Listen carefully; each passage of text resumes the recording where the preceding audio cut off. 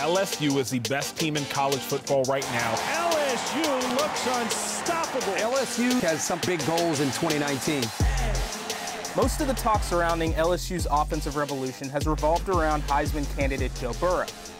But the Tigers also have the SEC's most dynamic wide receiver duo, Justin Jefferson and Jamar Chase. Jamar Chase, touchdown. This Justin Jefferson is a big-time receiver. We haven't seen this from LSU in so long, so just being able to come out here and breaking records and putting up stats that nobody would ever expect from LSU, so that's definitely exciting for us.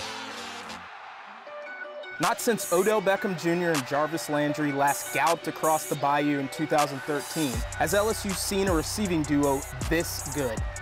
Each provides a different way of carving up defenses, too. Jefferson is more of the quick speedster. I feel that I'm a speedy guy. I'm quick. I have pretty good routes. While Chase takes a rougher approach. I'm a physical receiver, I know I might play against some DBs with long arms, so I might have to block their arms, hit their arms a little bit, let them know that I'm still here, so they feel my pain.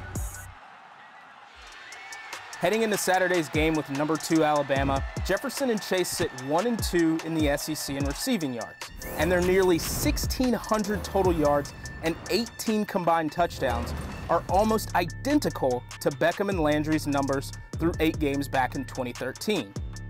I'm jealous.